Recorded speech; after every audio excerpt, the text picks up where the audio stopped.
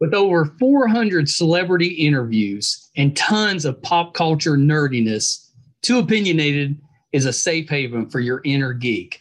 Find us at meistercon.com or on YouTube under MeisterCon Pod.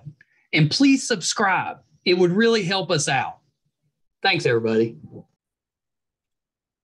Hi, everybody. Welcome to another edition of Too Opinionated. So excited today. I've got singer, songwriter, Jesslee.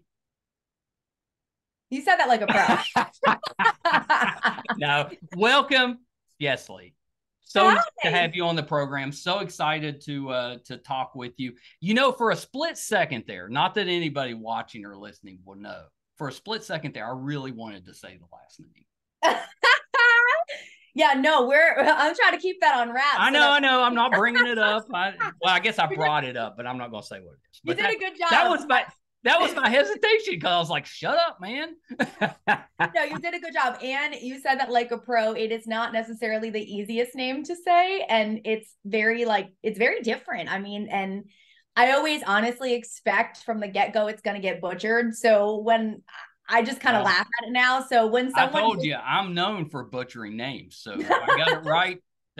We're already starting off on a good thing. I was going to say, you may have to change that because in my book, you killed it. Well, yeah, but you prepped me a little bit ahead. I still kind of botched it because I froze for a second, but I got a good editor, so he'll fix that. Exactly. He'll be listening like, what's he talking about? I was going to say, you should just edit out the part about the prep. They don't need to know all that. Just let them think you've become a pro overnight. If you listen to the show, you know, I don't hide anything. I love that. All the warts are out there. That's fun. I think that's the way to do it, because then if you screw something up, people understand. They'll give you a break. Right. Well, I think that's with like a lot of things in life too, just kind of like being able to be vulnerable and, you know, and almost embrace it, you know, because the first thing is like, if you're the kind of person that, if, like you said, if you mess something up and you're calling it on yourself and you can make a joke out of it, then no one's got anything on you. That's kind of like anything in life, you know, models that become supermodels and they may have struggled with hating a feature on their body, and then they just full on embrace it. And they're like, no, I love the way I look. I love my flaws. And then everybody else does too. So that's kind of there is something to be said with that. If you own it, then nobody can give you a hard time about it. Exactly. And I did that a long time ago. And I wish I would have started sooner instead of to be perfect. Well, so let's start this way. Tell me a little bit about what got you into, you know, kind of the entertainment business, the music business. Why'd you want to become a singer? Well, the weird part is I grew up with two grandparents that literally started touring the country and pretty much a lot of parts of the world together too.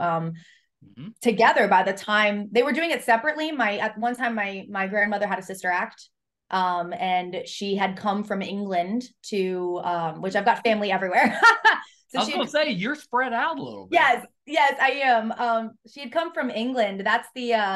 That is literally the 10% of me that's like basically not like Spain and Italy. Yes. And it's funny because I always joke around and call myself a Britalian because I feel like I have to include my nanny. She gets mad when she's like, you have a little British in you too. She gets very, very pissed off, to be honest with you. Does she talk? I mean, I guess she talks British. Full on spot of tea. She'll call someone dodgy. Like I know all the terms. I actually prefer watching like the British shows than I do the American shows because it just literally like takes me to England and like it reminds me of being back in Florida with my nanny when she moved out this way. But it was funny because she started with the sister act. My grandfather actually used to play an accompaniment for a large singer at that time when he was around 18 years old. And then they ended up meeting each other at a show where my grandmother was like literally booked to open for them. And what's crazy is they would always joke around. It was literally just my grandfather and this other guy. It was a full-on piano act. And they were rehearsing. It was the night before, and he looked over. His name was Tony Desmond, and he looked over to him, and he was like, I call the blonde. And like they started calling like shots on like who they were going to hang out with and who they were going to try to like win over by the end of the night. So by the end of the night, they go out to eat. My grandfather, and Tony, they go to take them out on a date as a little like, congratulatory, the show went great kind of thing. And by the end of the night, he turns to Tony and he's like, I changed my mind. I want the brunette. She's so much smarter. So they fell in love, and after both of their contracts had been completed around the same time, they ended up joining and becoming a group together and started traveling. And they were initially supposed to become the first Sonny and Cher. They had turned that they had turned that opportunity down because my grandmother got pregnant at the time, and they just started doing a lot more like in the United States kind of touring.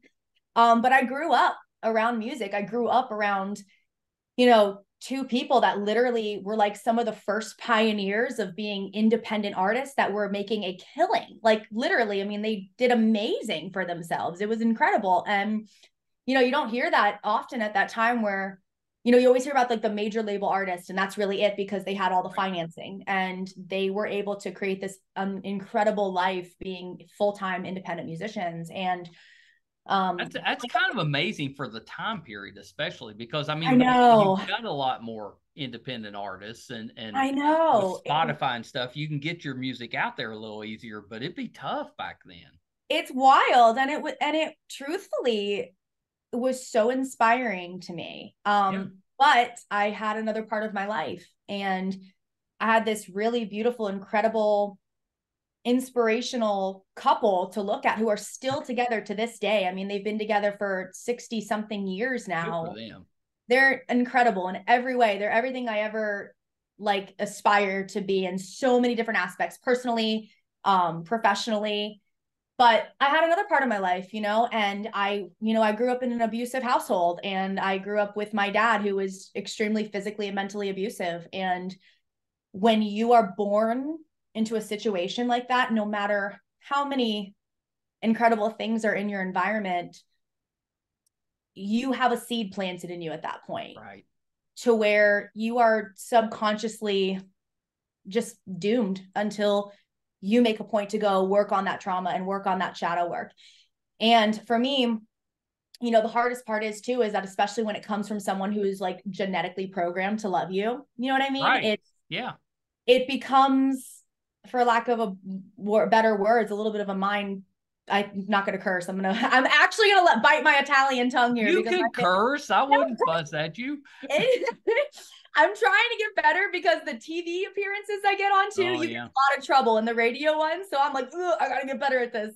But it's wild because, I had two different examples. My mother, absolute angel, but it was very hard being in a house where I would watch that kind of abuse and then also personally take on that kind of abuse. And it made me grow up to consistently feel like I was never enough. And I would look at my grandparents and aspire that, but I would always be too afraid to start. I literally, for probably until I was about 18 years old, I never even thought I was going to do music. And then I slowly but surely just started building my confidence and working on myself. And really how that started, crazy enough, was actually getting into fitness. I was dating this guy. Yeah. And I was dating a lot of guys that were exactly like my dad, which is very, very common. I had found myself in abusive relationships. And one day after the relationship had ended, this guy had literally looked at me and he was like, "You're a fat ass and you're never going to get better than me." And I don't know what it was at that time. I had started building my relationship with God, which really had started allowing me to almost like reevaluate myself and to really find not only a steady purpose, but really hone in on what truly mattered to me and whose opinions truly mattered to me, and being able to just really hone in on that shadow work and that trauma. And I think it was just the perfect storm of already starting to dig into myself. And when he said that to me, I was like, screw you. I'm done with this. This right here is the red flags that I keep getting myself into. Yeah. I'm done dating. I am going to just 100% at this point work on myself. And at the time, I think I was 18 or 19. I had moved out with this guy. I just, literally went from relationship to relationship. I never worked on Jesslee. You know what I mean? I never got to fall in love with Jesslee. And finally I did. Finally I made that effort, and I had started doing fitness, and I became a nationally qualified figure competitor. I was doing competitions all over the United States. That's I was 7% body fat, like year round, with like an 8-pack of abs. And I ended up I'm jealous of that. I've been working on abs for my entire life, and there's no pack. Maybe a 1-pack. I'll tell you what, it's not something to be jealous over. It is. It's rough, isn't it? It's tough to get there and tough to maintain. I look back sometimes and I'm like, what kind of motivation did I have to do this for like free? No one could pay me $1 million and I would do that anymore. Like, I have zero desire. It's different though when you're unhappy with yourself. Exactly. Trying to fix something. Yes. That's the motivation. And it's you're almost overly motivated. Yes, I was very hyper stimulated. I was young, like very young. I mean, I'm still very young, but like at that time I was young. I was, just full of that hormonal, easy to anger energy where it's like, okay, I'm going to prove you wrong. You know what I mean? And then it also just, again, it was that time frame too, I think, of just really digging into myself and being like, I'm done. Like, I'm so done with this. Like, I deserve better. And there was just a lot of fuel behind it, and it's really crazy because meantime, as I'm working on myself, I'm doing these competitions, I'm doing the best I can to kind of build a network of people in my hometown. And my hometown is not necessarily a music town. So to find musicians and like people to write with, and like what you do out here with the network of people is so different. It's very hard to just call someone up and be like, hey, let's do a co-write, especially someone that's really like vetted in that. You know what I mean? That's right. So I mean, that's one of the disadvantages of growing up in a small town, and there's some advantages to it. Oh, absolutely. But your network in a small town is very, very small, which can, depending on what you're trying to go into, it can hinder you getting to where you want to be because you don't have anybody to emulate. It's so true. And it's so funny because I actually have a song called Small Town Go Round, and it's literally about how I love my small town. I think there's so many songs that come out and it almost sounds a little condescending towards your hometown. Like, I just wanted to get out. And I like never wanted to do that. It took everybody around me being like, listen, if you want to do this and you want to do this seriously, you need to be playing in the major field. You need to be out there where all of the big time people are. And it like literally was everybody that pushed me to leave. And I'm like, no, I didn't want to go. I don't want to go. So I wrote a song about that because it's so different than like a lot of the songs that you hear that almost is like girl going nowhere and things like that almost make you like, be like, I don't like the way they treated me. Everybody treated me so good. It was really that small town camaraderie that like, I would not be who I am today without my town. You know what I mean? That's one of the advantages of the small town, because if someone out of a small town makes it big or successful in what they do, the whole town roots for them. I know. And it's wild. So that's pretty much how it happened, where I was doing this. My town was already, cheering for me with all this fitness stuff going on. And then so you were competing, fitness competing. Yes. Was it more the bodybuilding type of figure competing, or were you doing like CrossFit? It was figure. So it was purely for aesthetics. It's like one of those, you're in the bikini and you're on stage and you're doing all the poses. I mean, because it like, I would think that there are a couple things there. You're coming where you're unhappy with yourself. Right. So you're completely changing yourself, which is terrific, but hard to do.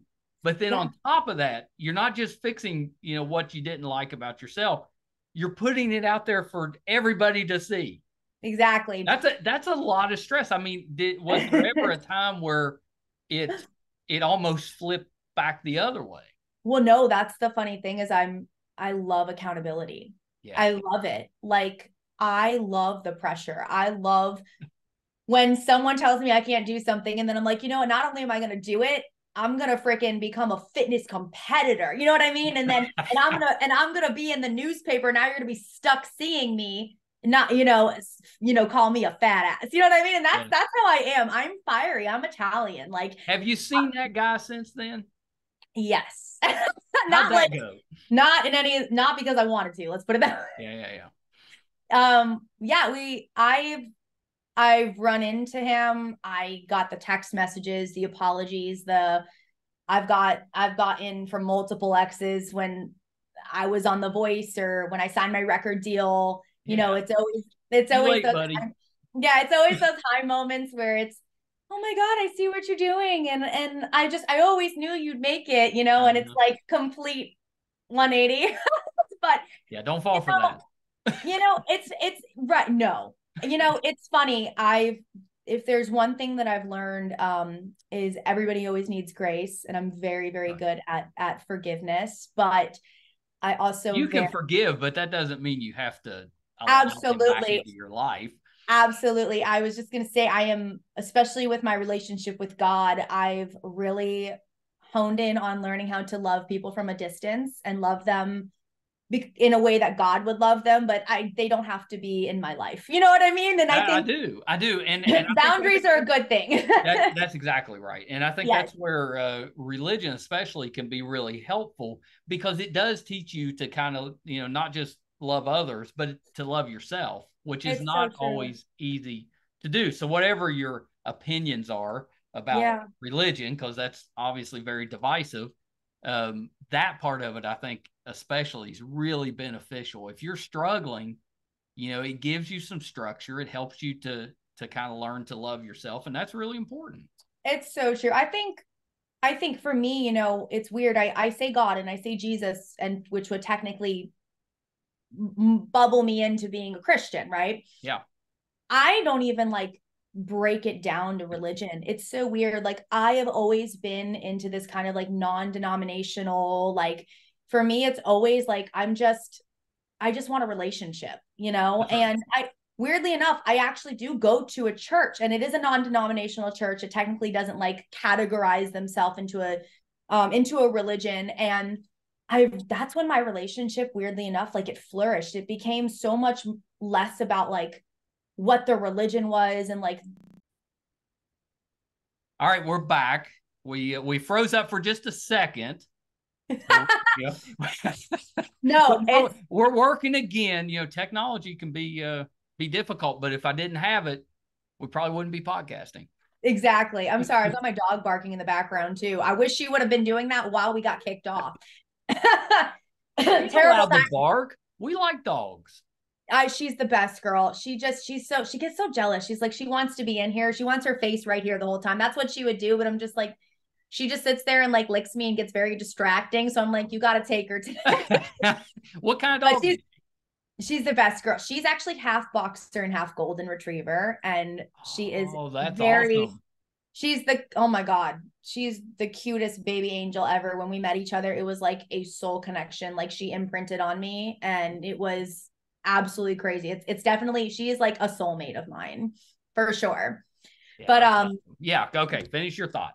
Yes. So where I was going with that was that when I really stopped trying to just categorize myself into something, and I just really started focusing mainly just on that relationship. And I think any religion is amazing so long as it's not just that monotonous, you're coming in, you're going to church, and then you're not living out what you're learning every day. And I think that's the biggest thing, is there's just so many people that do that regardless. I don't even care about what the religion is. I think if you just have a higher power and you believe in something greater than, your own will, I think that's a beautiful thing. And it just takes so much pressure off your life, knowing that you're so loved by something so much greater than you, and I just became super focused on that relationship and really started trying to emulate whatever I learned in there out in this world, and really focus on like, what, as corny as it sounds, what would Jesus do, you know? And my life got so much better when I started like praying over things and including God in my decisions in my life. I quite literally, when I do almost anything, ask God for that answer. I ask for that guidance. And that relationship just brings a whole new level of confidence and foundation in at least my life, and from other testimonies I've heard before. And it's pretty wild, like just how much my life has changed with that alone, besides all the other crazy things that I've been through so young. I mean, it's just, I really have had a like pretty much of a wild ride of a life. You really have. You've had the life of a much older person, I think. Yeah, I truly believe I'm an old soul. I feel like I was like thrown back into this planet, like, or having already lived some life, and it's like, okay, there's a lot you're going to learn now, you know? So at what point along this journey did you decide, I think I'm going to try out for The Voice? Yeah, so I didn't. That's the craziest part. I literally didn't. So meanwhile, I'm doing this whole fitness revenge thing, right? Like, it really started out as revenge. So I'm just going to be honest. And that's what fueled me for a very long time. And then one day I realized, I was like, I'm literally doing this for revenge. Like, I don't actually love this. Like, I love the concept of health. I'm very big into health. I think that there's a big difference between like health and aesthetics. Right. What really got me out of the fitness thing too was I started having a lot of hormonal issues. I was completely all natural, but me, for my body, and everybody's different, but especially when you're a woman, like sitting at 7% body fat year round. Pretty low, especially for a woman. Yes, I had low immunity. I started having like Anna Maria, which I just butchered that. I can never freaking say it right, but I started having just like hormonal problems from all angles. And, you know, meanwhile, I was almost like subconsciously preparing myself, knowing like I wasn't going to do that forever. Sure. So I was trying to network, build this community. I was writing songs, and weirdly enough, right around the time that I started finding out that I was having crazy hormonal problems, excuse me, I had I had literally put a cover up online. It was just like a random, like, singing a cappella thing, you know? Yeah. And I had someone who's one of my great friends now reach out to me, and he's like, hey, I just moved here from Nashville, and, you know, I was in the whole music community, and like, I see that you're, you know, here. And I just, you know, I loved this. And if you ever want to write, it was just so random. If you ever want to write, if you ever want to just like talk music, I would just love to connect, because, you know, I haven't found a lot of music people out here. Yeah. And we wrote some songs, loved it, ended up writing like 5, 6, 7, 8 songs that just kept stacking up. And he's like, you have like a whole, you know, little catalog getting built here. You should really think about cutting some of these. That's right. And long story short, down the line, he ended up convincing me to come out to, I went to Johnson City. That was the first time. It's Johnson City in Tennessee. First place that I had ever cut any music. I did a crowdfunder where I was just like, I'm just going to do it for fun. I have no money to pay for this, but I'll just see what happens. And my town, small town, came out of nowhere, raised $10,000 for me to do this song and cut this video and make a whole music video. And I put it out. We had a big release party for it. The town all came out, and it was crazy, because it was like it was like, I think the very next day that I woke up to it. And I'm talking like I had maybe 400 people like on my page. Yeah. But I woke up to it being passed around, shared over and over and over again, and it had like 60,000 views on it. And I'm like, I had never experienced that before. To me, I was like, oh my God, Mom, I'm going viral, you know? I'm going viral, Mom. So next day, 120, next day. I mean, it just kept going. And I'm just like, what is going on? And then it was probably only about a few months later, I get a call from California, and it's The Voice. And they reached out to me asking me to come out. Did you believe it? Like immediately? No, did you? No, I literally hung up on her. I went, aha, that's funny. Yeah, whoever's prank calling me, whatever. And I hung up, and they called me back, and they're like, we're going to try this again. Yeah. Like, and they're like, it's so and so. I probably shouldn't say who, but it was like a producer. It's so and so from The Voice, and we would like for you to come out. We're gonna pay for your expenses. We're gonna buy. I'm like, okay, I'll see it when I believe it. Here's my email. Buy me my ticket, and yeah, like we'll see what happens. But I'm not paying anything. And like literally, they bought everything before I knew it. Like we're in an email with legit. It was a legit email. We looked it up, and we're like, well, my mom's looking at me and she's just like, what just happened? Like, how did all this just happen? It just kind of did, and it's crazy. I feel like if there's one thing that anybody, especially with my journey, and no matter where I go with this, I always tell people, just don't, as corny as it sounds, don't stop believing. And you have to believe it to see it. And like, sometimes it feels like the efforts that you're making are minuscule and they're not going to compound, but they do. And more people are watching than you probably realize. And you're probably inspiring more people than you realize, no matter where you are in your career or whatever your fan base is or whatever your following is.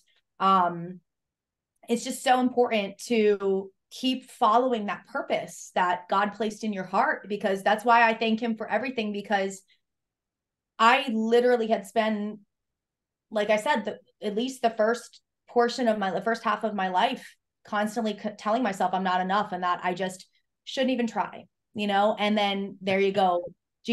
God just placed it right in my lap, So I think that if anything, that's always like what I want to say when it comes to being inspired or anybody looking at what I do. Just literally making sure that you're putting the effort out and you're doing what you can do. And that's all that he asks. And then just let go of the rest. And if you can honestly sit back and relax and say, hey, I've done all that I can physically do, that's when you let go and you let God do the rest. And if you can really sit in that trust, that's when everything starts really coming through. Yeah, that's beautiful. And we loved you on The Voice. Oh, thank you. Our opinion, my wife and I, was that you should have went further, although you did really well. Thank you. Thank you so much. Yeah, you were Team Blake, right? I was. I ended up choosing Blake, and I'm always like so honored every time anybody says that, because it's a wild ride. Any sort of TV, it's TV, and there's a lot of things that you know behind the scenes, and you kind of know even before things are going to happen and show. And I am overall, like, I'm grateful for the time. There were some things, if I was to go back and be asked like to do it again, I'll be honest, I don't know if I would. And that's a weird answer. I'm just like not really big into like the reality TV thing, but I am thankful for it, weirdly enough. I think that it was something that was a necessity in my life. I think that it was a great indicator of like, well, it proved you could do it. I think it was that. I think it was like the season I needed, because I was just kind of thrown into it. Yeah. And when I walked out of it, I was like, I just literally felt like, I'm like, okay, I feel like I'm born to do this after this. Like, this is like God's sign, like out of nowhere, that like, I'm supposed to be moving in this direction, and I think it happened exactly the way it was supposed to. I mean, those shows are wild the further you get along with the contracts and things like that. And I was very blessed to be able to come out and then keep my stuff going, which was truly a blessing. So looking back, I always just say, I think it really happened exactly the way it was supposed to. Did you get any advice from the judges that helped you? Yeah, I did. Weirdly enough. So you have coaches too, like throughout the system. And it was the first time in my life that I had ever had like real vocal training. I was always this kind of like raw thing, and which was cool and edgy. And I think that that's something to keep, like, I think there is a point of being like overly trained, and then you kind of almost like lose that soul, if that makes sense. It does. I know that's odd, but it was my first time ever experiencing that. And it was really cool because I was able to learn warm-ups and like vocal techniques and things that I'd never used to preserve my voice. And, you know, while I was there, I ended up pushing my vocal to gain a whole other octave. So, I mean, I think that there was a lot that I took away. And then when it came to like the coaches on the show, you know, they had a ton of great insight. I think my favorite person that I ended up working with was Trace Adkins, just my mentor. Yeah. That came in as a guest. He was so fun. Talk about a good voice. Yeah, great vocal himself. So you know, I can always appreciate like when someone like that gives their insight, because he's fantastic, you know. And you know, he gave me a lot of great insight, and especially too, you know, just like things with power, you know, just really being able to like hone in on that power and round it out and still have like a lot of like you know, in your vocal, and like a really punchy vocal, which the powers always come very natural to me. But like when you get on those high notes and you're belting and you're still not tapping into like head voice and things like that, being able to still round out words and round out vocals to make them more pleasing to the ear, especially like in recordings and things like that. So there was some really cool lessons that I took away, and mainly like on an actual like vocal refinement standpoint, which was cool because I've never experienced that before. And I felt like it was like exactly what I needed to like take something away. And then to this day, like I still use those warm-ups before I get into the booth, and you know, or before I go perform at a show and when I'm touring and stuff. So it is cool. It is cool to take that away and still be using that. Yeah. Yeah. So you've got a new song coming out on, well, it's coming out Friday, right? On the 4th. It is. It's here this Friday. Yeah. So it's what's the song and what's it about? Yes, it's my signature sass. It is. It is. I can't help it. I can't hide it. It's the Italian in me. There's just so much sass, and I can't contain it. So it comes out in my writing. Sass is okay. We like sass. No, I do. It's really, really fun. This song is a song that like you literally, it's crazy enough. It's a breakup song, but like you don't realize it when you listen to it because of the way that me and my co-producer produced it. You literally just hear it and you like want to shake your ass with a drink in your hand. Like that's what you want, to go to Mexico, drink in the hand, and just be dancing on the beach. That's what you want to do with the song. But the whole thing is about, it's very quick. It literally starts off with, I packed up all my shit today, watched them throw it on the plane like you threw our love away. Because we all know how they treat our luggage on that. So yeah. rough. And rough. It's just stemmed from, you know, the past relationship. It starts with that kind of as the setting, and then the rest talks about, you know, kind of creating this almost like the Beach Boys did. How do you say it? Cocoa or whatever it's called? Oh, is that them? Is that them? Did I just screw that up? No, that's them. They're the Beach Boys. It's Cocoa something. Yeah, Cocoa or something like that. Cocoa rum. Yeah, I don't know. That's definitely the Beach Boy. I'm a big Beach Boy fan. Grew up on their music. Yeah. Kokomo. Thank you. I always want to call it Cocoa rum. Maybe it's Just, I knew it was going to come to me. I needed a minute. Well, it's funny because we had kind of that idea. We're like, okay, we don't want to hone in on this breakup the whole time. Like, let's bring it into like what is south of somewhere. Yeah. And we kind of give that obscure explanation of like what it is and where we're headed to, kind of like Cocoa rum. You call it Cocoa rum. I think I like that better. I kind of like the Cocoa rum. Yeah, Cocoa rum. I'm sure the Beach Boys would appreciate that. It makes me like want to listen to it with like a tropical drink with an umbrella, and I'm drinking cocoa rum to cocoa rum. So yeah. I mean, like no complaints here. But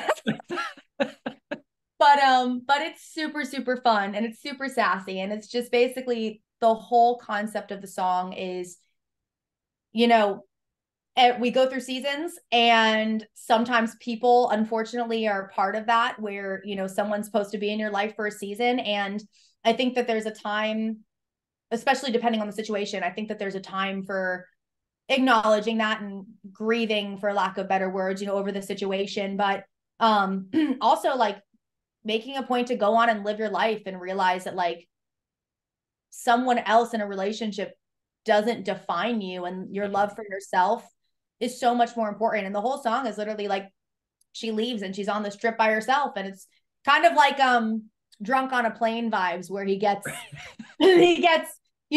broken up with right on his wedding, and he still's got the 2 tickets, so he just goes on his own. And anyway.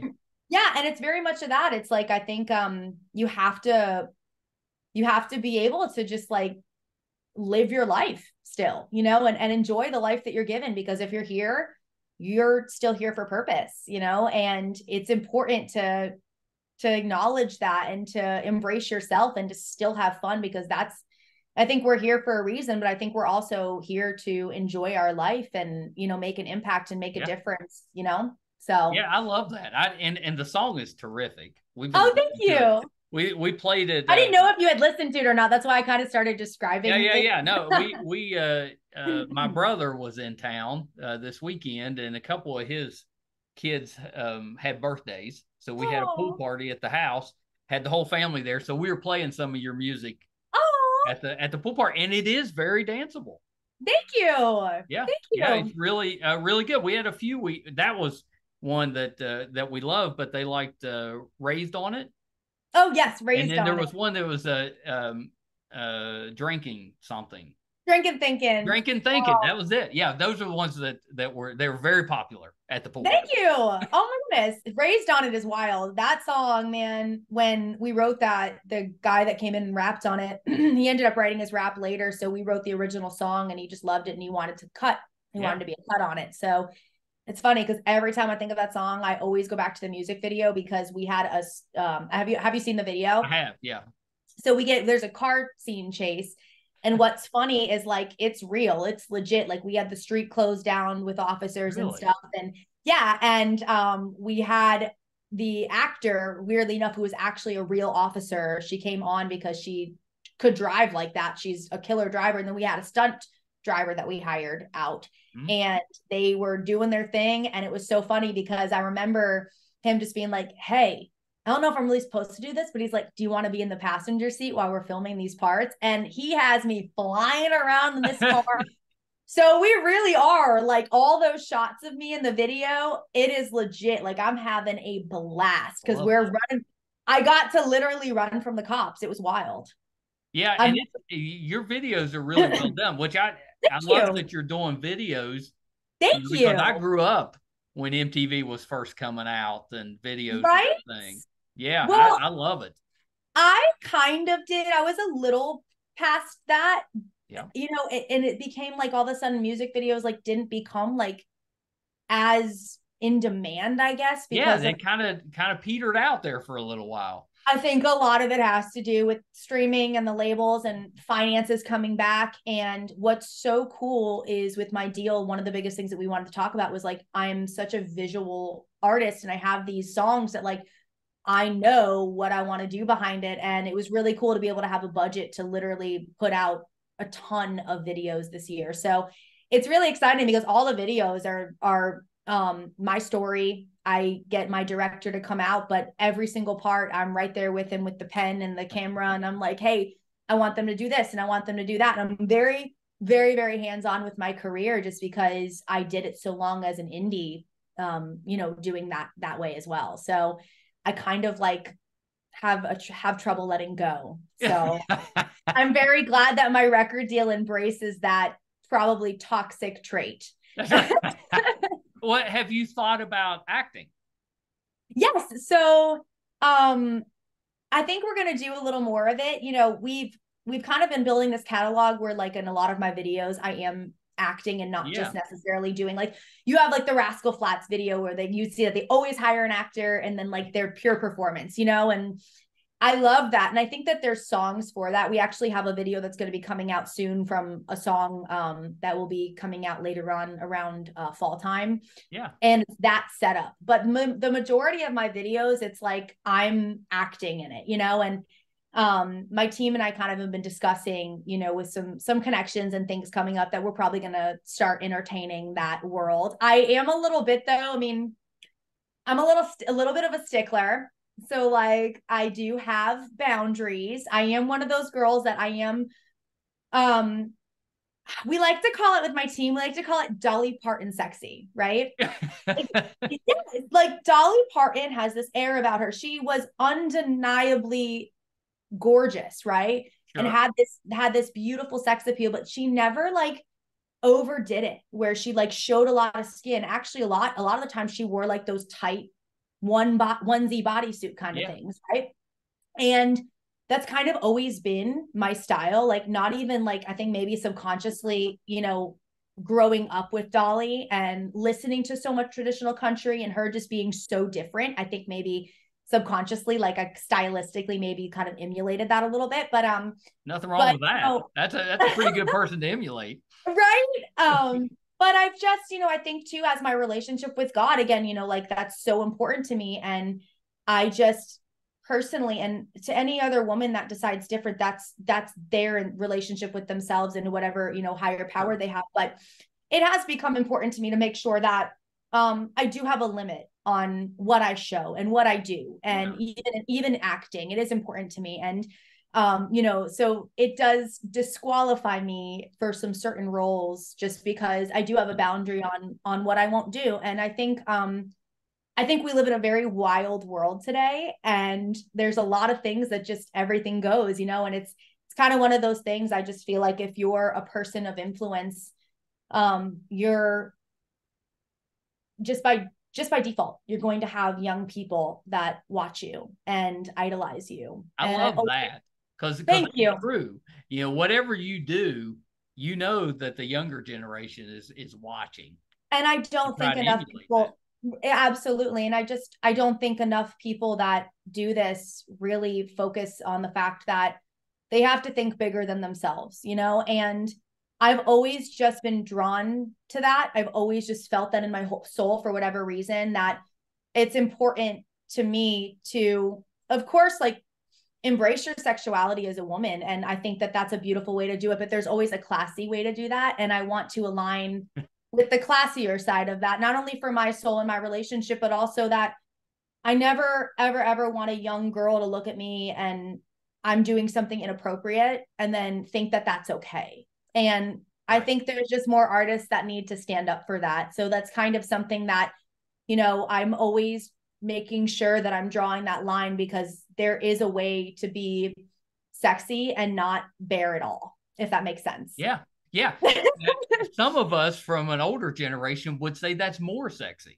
I would absolutely agree with that. I think, you know, I'm actually not going to say, I'm not going to say the quote that someone had said the other day, because it's a little vulgar, but I think there comes a point where, when you bear it all, there's almost nothing else to give. I'm going to almost reword what he says. And there's I think some truth to that, because once you kind of take that step, it's out there forever.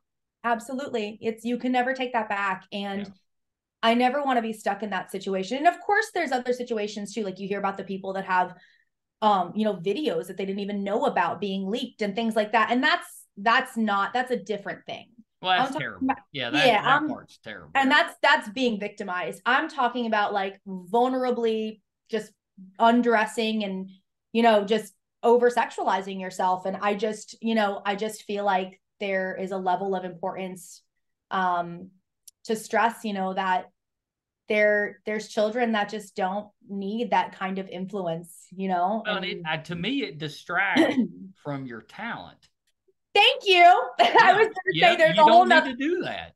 I was going to say there's a whole nother part to it when it comes to like talent. And, you know, I don't ever want someone to look at me and be like, oh yeah, you know, I sport her because she's got nice boobs. You know what I mean? Or I saw her boobs. You know what I mean? Yeah, like, but then they can't name a song that you sing. Exactly. For me, it's always been, if I'm going to do this thing, it's going to be because people, love the person that I am, just my personality, my smarts more than anything, or they just love my music. And to me, like, that's what I want out of my career. And then whatever anybody else is doing, I applaud whatever path they want. And, you know, everybody has a choice and their own journey, and I'm never, ever going to judge, but I have the same right, you know. And for me, my journey is a little more refined. So yeah, I like that. A little more refined. I like that. Thank you. I'm a complicated person. I'm very old school for such like a young person.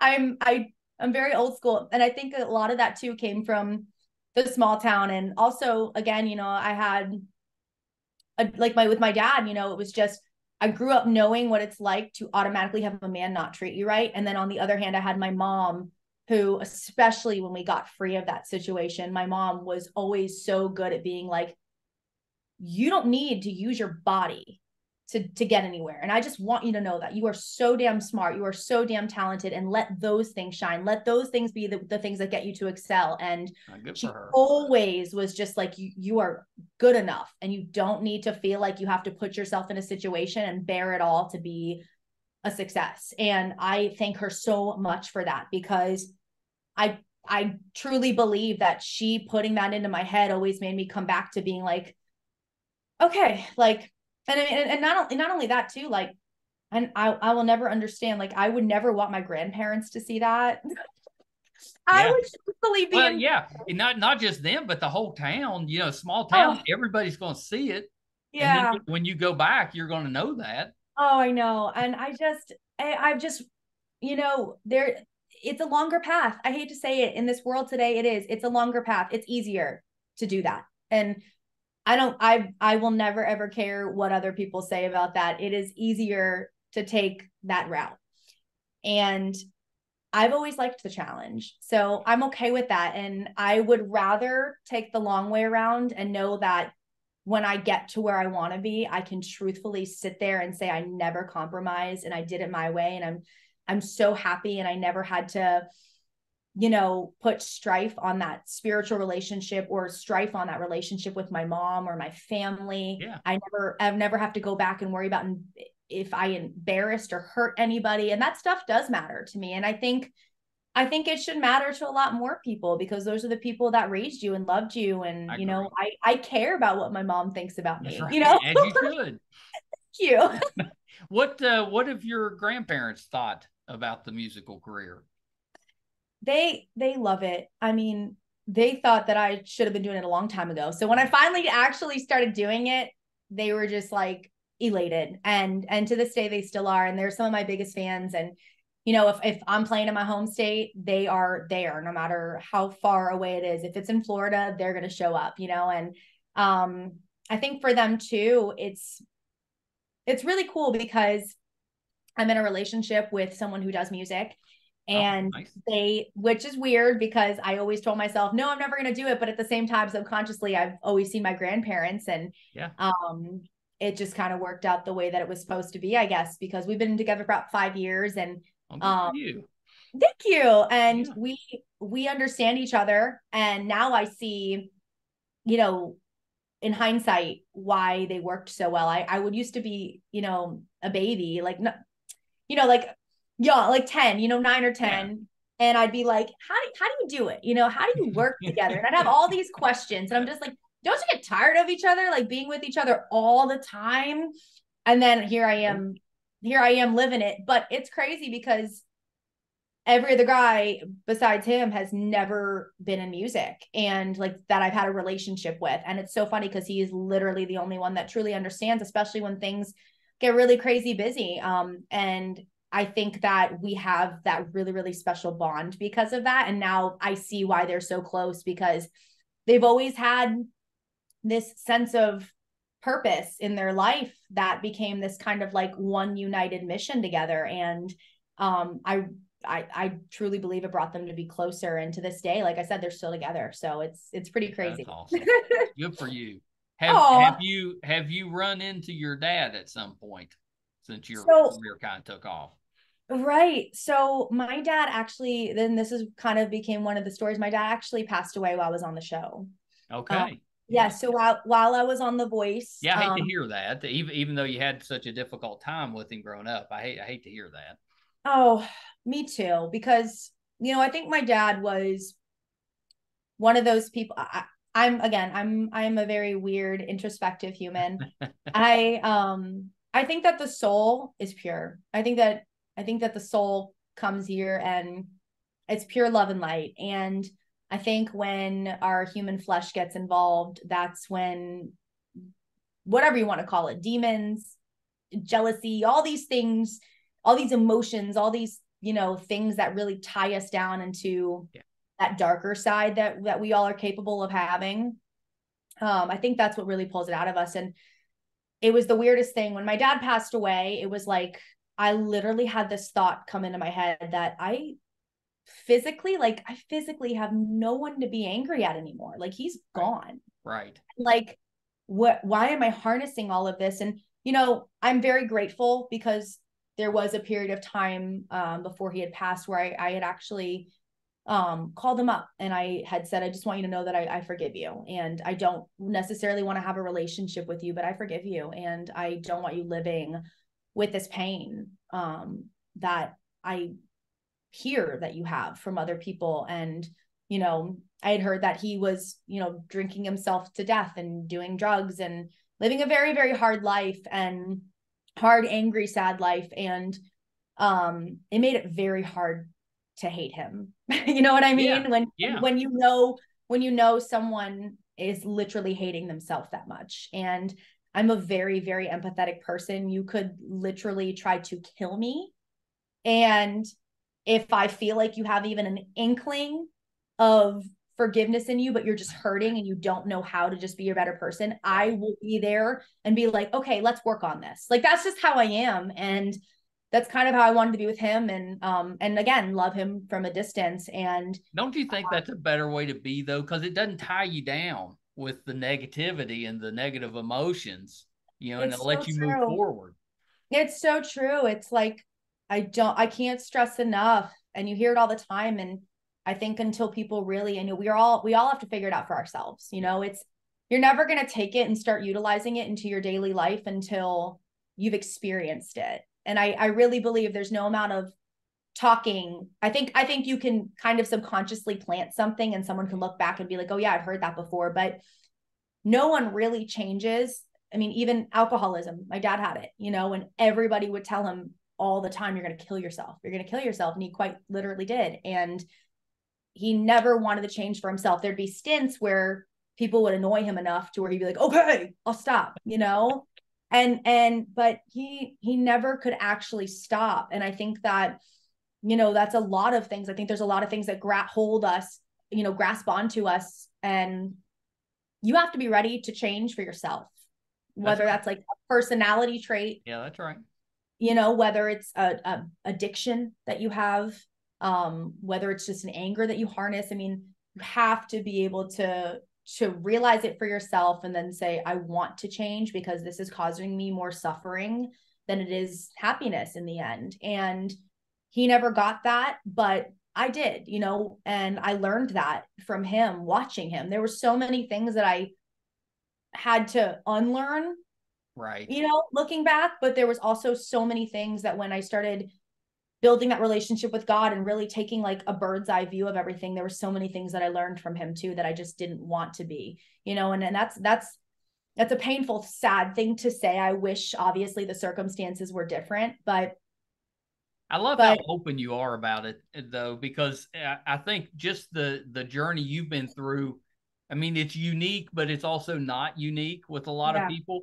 And I think it can help, you know, just talking about it. Maybe it helps somebody else that's struggling in similar situations, at least to the point where they might understand that they have to take a little bit of control over their own life and figure out what's best for them, no matter what else is going on externally.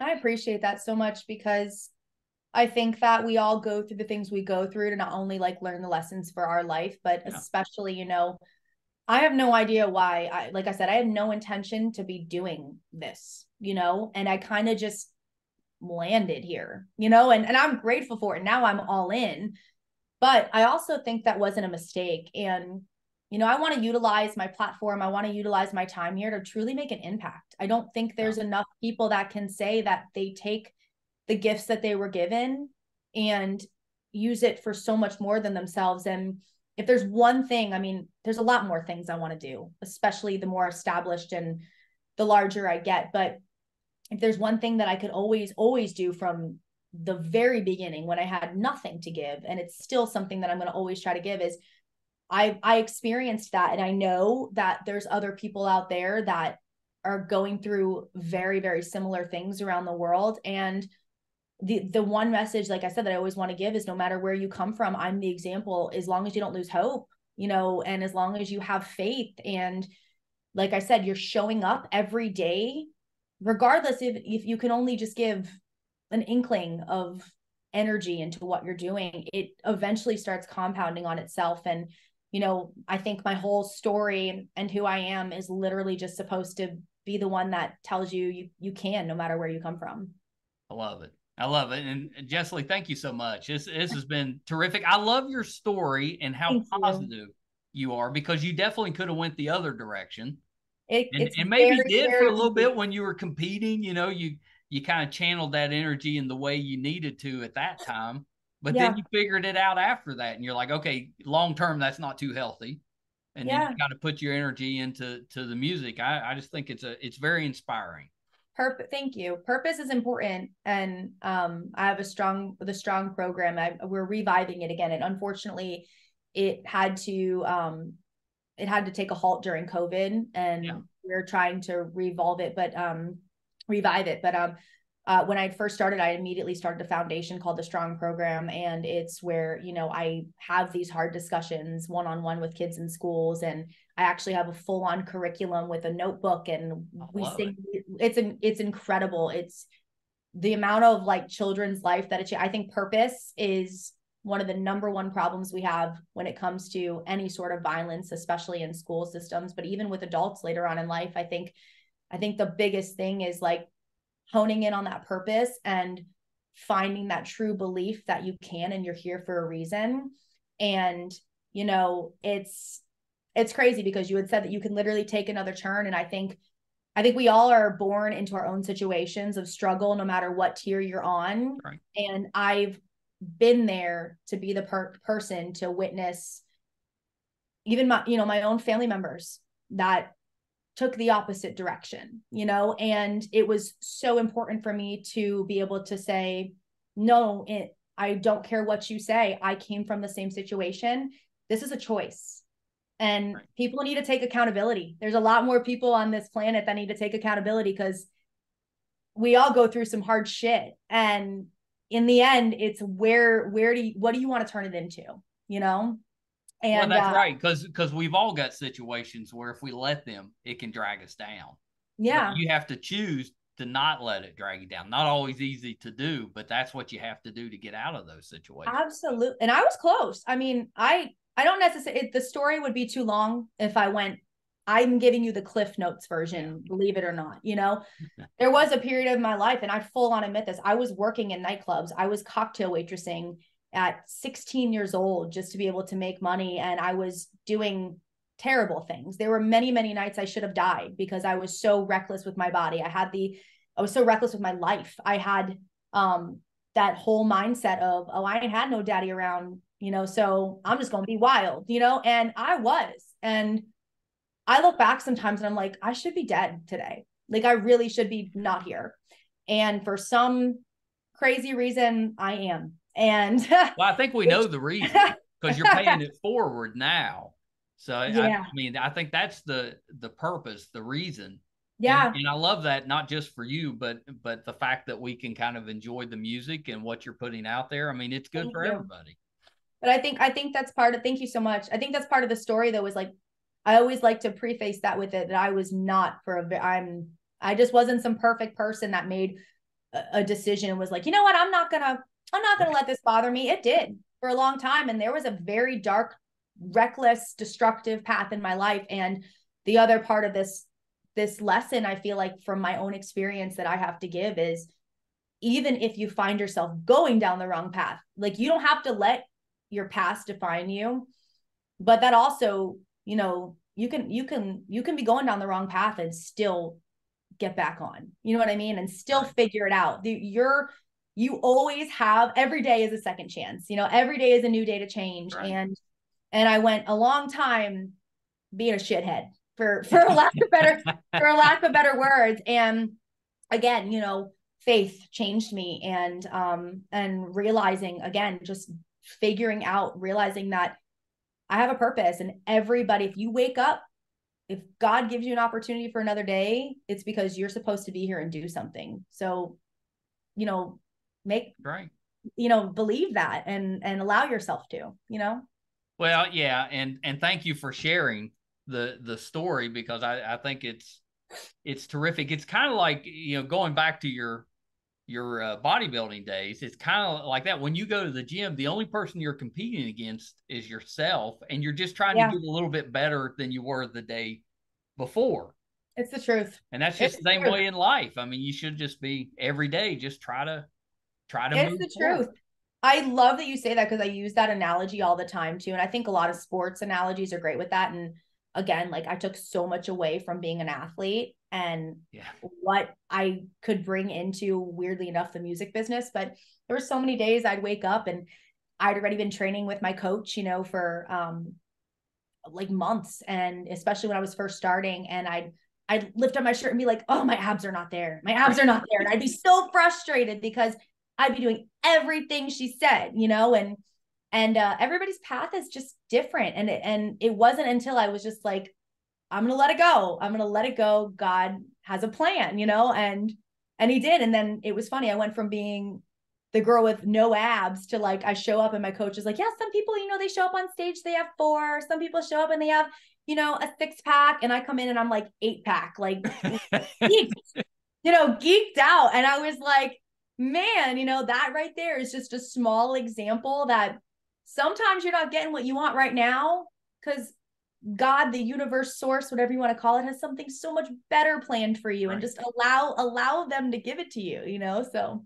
I love it. So the song is South of Somewhere, comes out Friday, August the 4th. So what's next? Are you planning to tour? You said there was another song coming out this year. Are you working toward, like, releasing a full EP, or what's coming up next? I will literally tell you that in 2 seconds. I think this computer's about to die, and it's not my computer, so I don't know what to do with it. Hold on, I don't want to die in the middle of. Hold on, I'm sorry. All right, so we've got you plugged up. Now we're not in danger of losing you before we finish. So, so I was asking, what's coming next? Are you planning to tour? Is it more music coming out? Are you working on an EP? What's coming next? Thank you for asking. So this year has been catalog focused for sure. I actually am normally very, very heavy on the road. And I kind of put that on the back seat, honestly, with me, because a lot of people don't know this. I produce my own stuff. I write my own stuff. Yeah. So this year has been so hands-on. Yeah. Since signing my record deal, they really wanted my projects to emulate me. And I'm releasing more music than ever. I've filmed 6 music videos this year already. So it's been wild. So quite honestly, that's a lot. I mean, we're only halfway through the year. That's a lot. It is. And still playing some shows. I haven't been touring like I should. I think next year is what we've been talking about, because I'm also in the middle of transitioning my booking right now to a little bit, I'm upscaling a little bit. So we're getting me to a little bigger, better situation. So next year is when I'm really going to be announcing my hardcore tour stuff. What I hear is that you're playing less bars and more, like, bigger venues. Yes. Thank God, I've been really blessed to finally, like, graduate a little bit from the bar scene too. I did the pay your dues thing.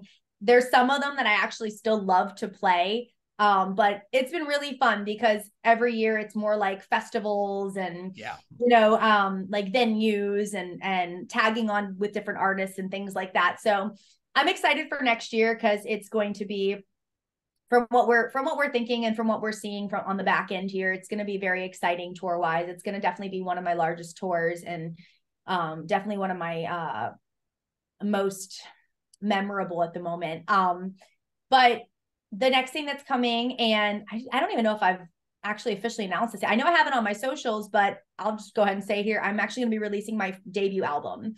So I have not released a full LP yet.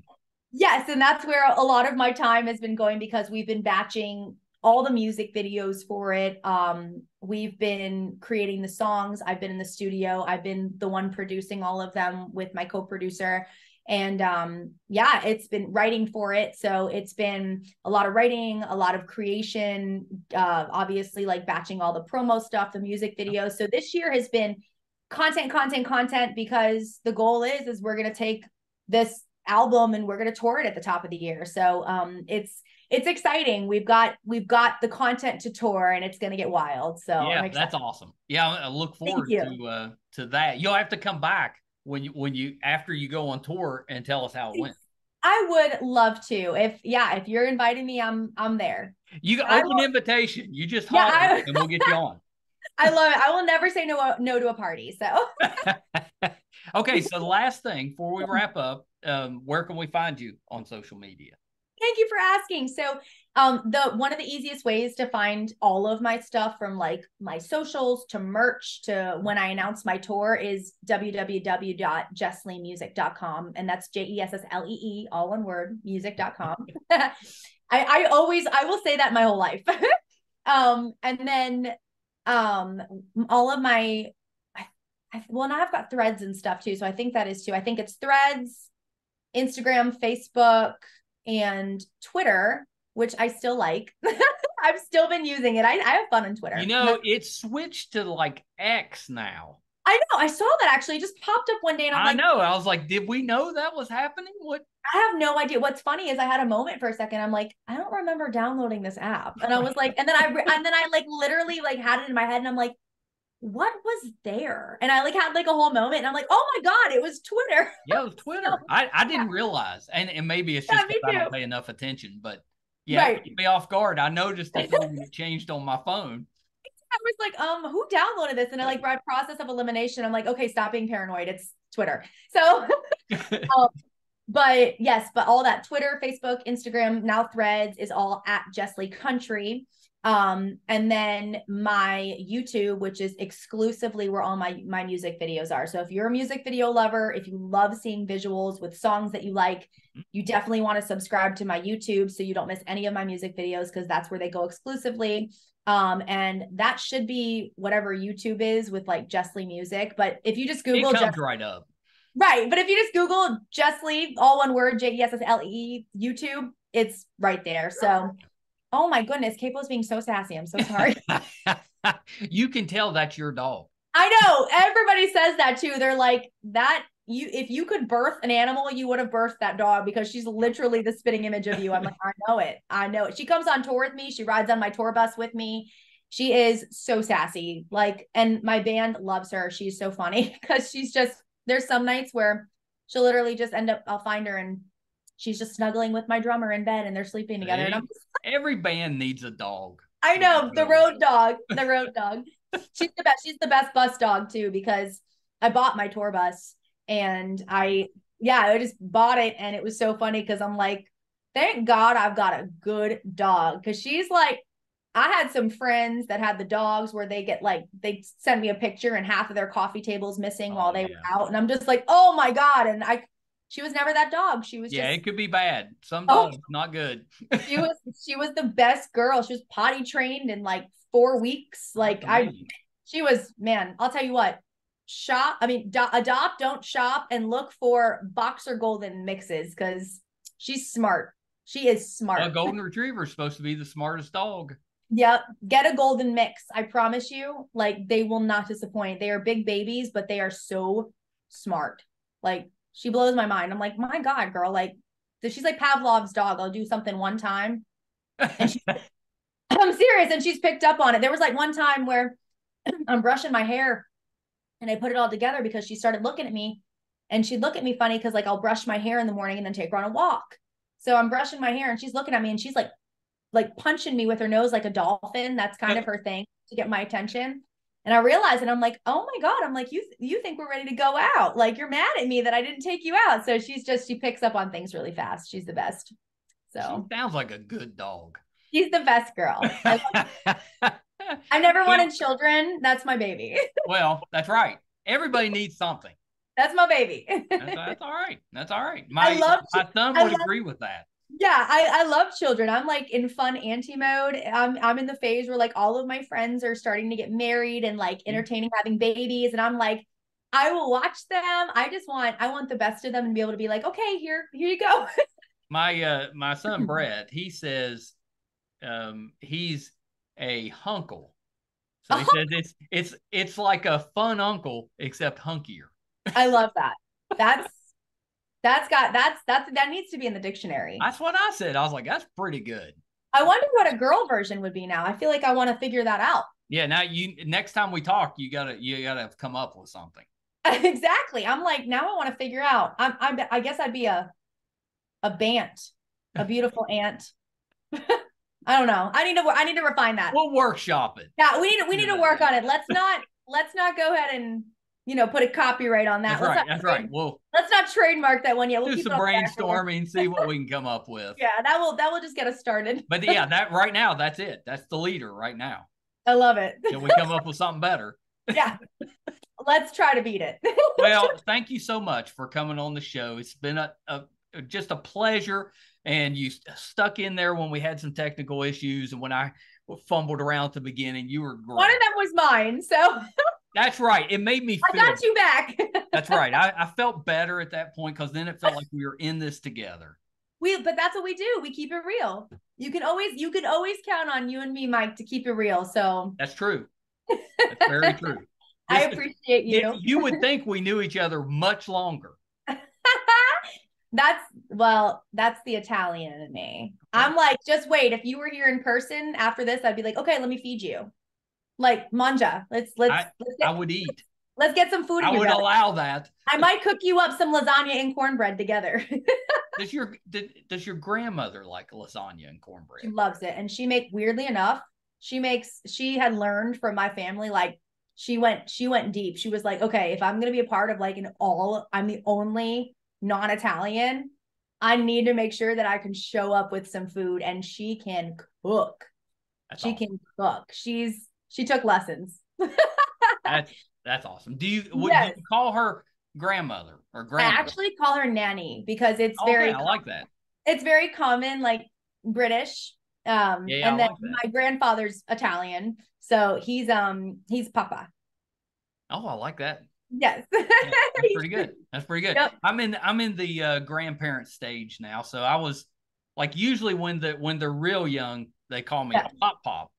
But Pop. Yeah, but I like that. But it eventually evolves into Papa, and I'm okay with that too. Papa. See, now that's Southern. Oh, it's Southern. That's it's pretty common around here. But if you talk to somebody, say on the West Coast or something, they're like, Papa, what is that? No, Papa is what I call him for fun. When I joke around and I'm joking around like that moonshine, that bathtub moonshine. And I'm like, this ain't Papa's bathtub moonshine. But my grandfather, he is Italian. So it's like Papa, it's like very. Yeah. That sounds fun. Yes. My family's fun. We're a little nuts, but we're fun. Loud. Well, please come back anytime. I thank you. And I had a blast with you. You were excellent. And I love when I can have free flowing, fun conversations like this. So thank you seriously, I mean it. Thank you for allowing me to be myself. And of course. And I love it. This is very, very much of a safe space and such a fun podcast. So thank you for having me. You're so kind to say that. Thank you so much. Okay, absolutely. Hold on 1 second. All right, so that was the talented Jesslee. I hope you enjoyed that. My apologies. We had a couple of issues, including my dumbass freezing up at the beginning. I think we've done today. I put out episode 630, and I don't think I've ever froze up before. So kind of humorous. So I'm guessing, knowing Rhett, he'll leave it in there because he'll think it's funny. So I'm guessing you've heard it. So my apologies that happened, but Jesslee was terrific. She absolutely was, just went with it. We froze up one time because we put out normally 4 or 5 episodes a week, sometimes as many as 6. And it takes up a lot of computer space, those episodes. So every once in a while, I'll run out of space. And so that happened during the interview. So that was an easy fix. I just moved some stuff to the cloud, jumped right back in. We were good to go. And then she ran into an issue where she wasn't plugged up. That stuff happens on Zoom. I know that that have been watching or listening. We don't hide that.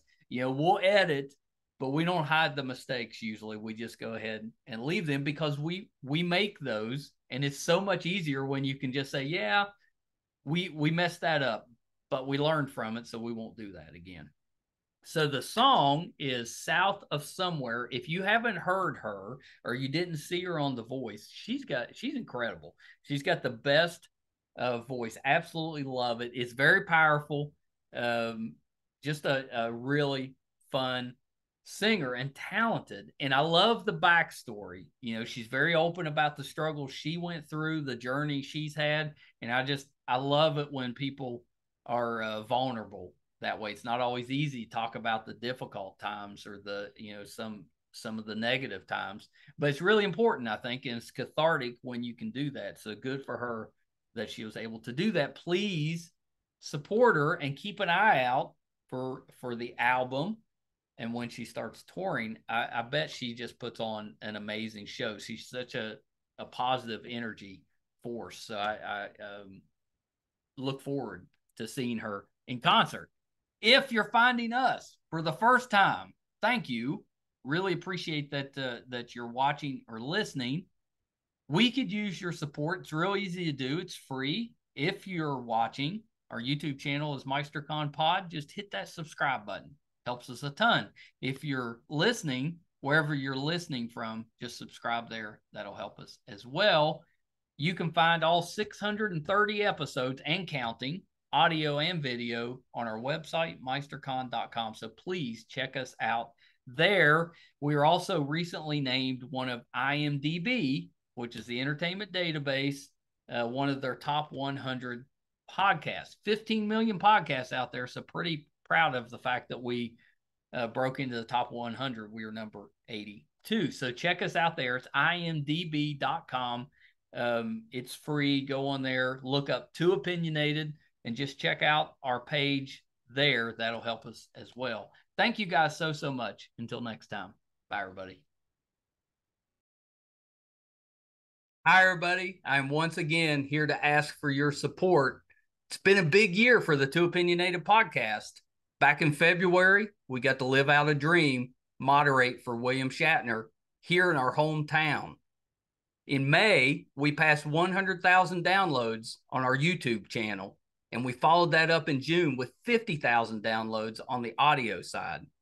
We recently posted our 600th episode, which is pretty good volume for just a father and son operation.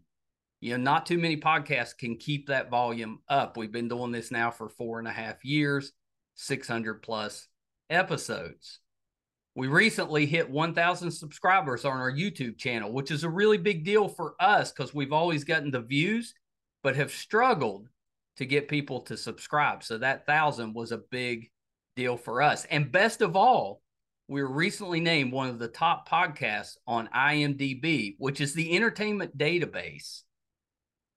You know, those that are ahead of us, we came in at number 82. Those that are ahead of us are bigger companies like Disney, mostly Marvel, and Joe Rogan, that type of podcast. So for us, being just a small West Virginia father and son podcast, to be in the top 100 out of 15 million, it's a pretty big deal for us.